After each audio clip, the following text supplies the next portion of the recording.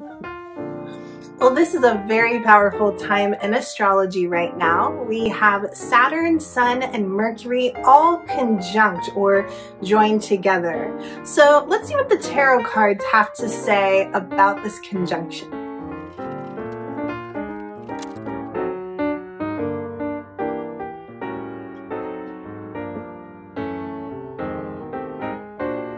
Okay, we pulled the Six of Cups.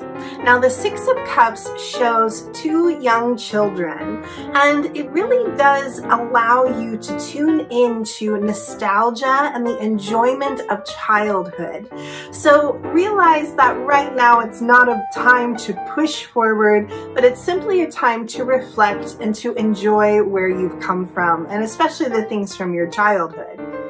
So if you do like tarot and you're interested in doing a little more and getting some insights for this upcoming month, join me Sunday night at 7 o'clock at Flowmagin, where we'll be doing yoga, tarot, and meditation.